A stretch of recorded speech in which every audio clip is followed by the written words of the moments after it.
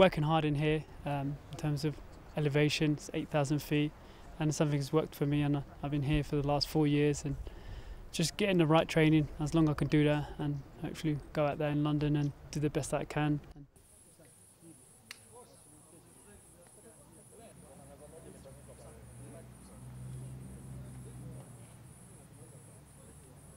It gets bigger as we go.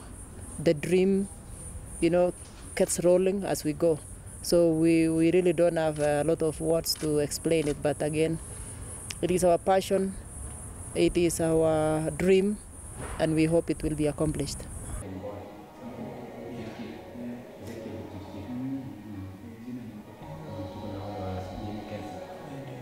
Of course, it takes a lot of money. If you invest and not getting the return of investment, it means it's a hobby.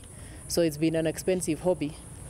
But we are happy to be leading the way, and hopefully this in the future will bring sports tourism in Kenya to a higher level.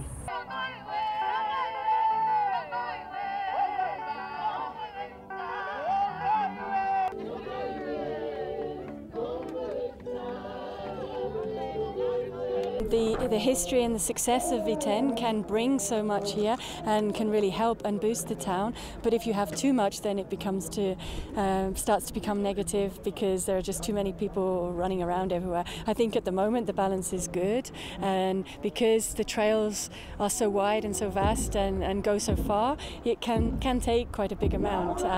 But yes, it needs to be regulated, I guess.